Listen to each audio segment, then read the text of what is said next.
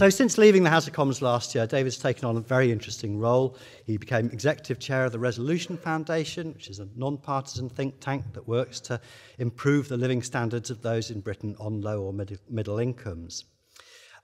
It's a non-partisan organisation, but I think it's fair to say that some see it as a bit of a thorn in the side of the Chancellor of the Exchequer, George Osborne. It's repeatedly highlighted via its research the actual distributional consequences of some of the government's main policies, particularly in relation to tax credits.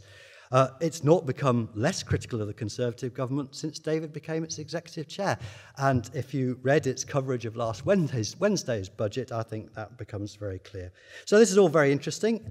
So we have here tasked tonight with exploring some of these issues is Professor Andrew Gamble, long-standing professor of politics in this university, a former pro-vice-chancellor. He went to Cambridge to become a professor of politics there.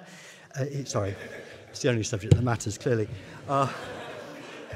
He's now, I can't really believe he's in semi-retirement, but he's back in Sheffield as a professorial fellow in SPERI, and I'm sure he has many interesting questions to ask David. So I hand over to you, Andrew, to invite you to begin the conversation.